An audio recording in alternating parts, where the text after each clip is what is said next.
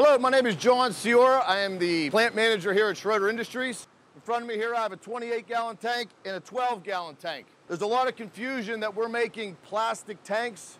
We are not making plastic tanks. We are making cross-linked polyethylene tanks. I would like to demonstrate today the durability and strength of these tanks by using a sledgehammer and giving them a few whacks.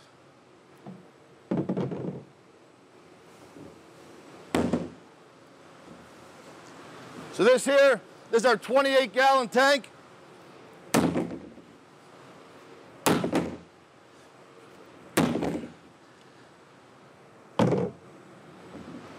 As you can see, there's no damage to the tank. A few scuff marks, but no damage. This is our 12-gallon tank.